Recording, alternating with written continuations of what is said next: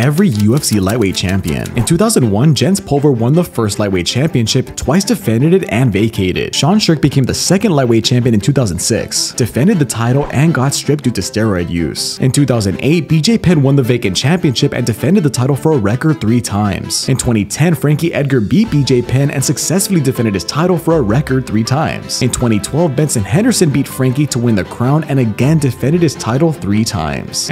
Pettis then submitted Benson to win the title, defended once, and lost the title to RDA. After one defense, RDA lost his title to Eddie Alvarez, who immediately lost the title to Conor McGregor. Conor was then stripped, and Tony becomes interim champion but also gets stripped. Khabib wins the vacant championship and gets 3 defenses, while Dustin Poirier and Justin Gaethje become interim champions. Khabib retired and Charles Oliveira won the vacant title but got stripped for missing weight, and Islam Makhachev defeated Oliveira to become the lightweight champion in 2022.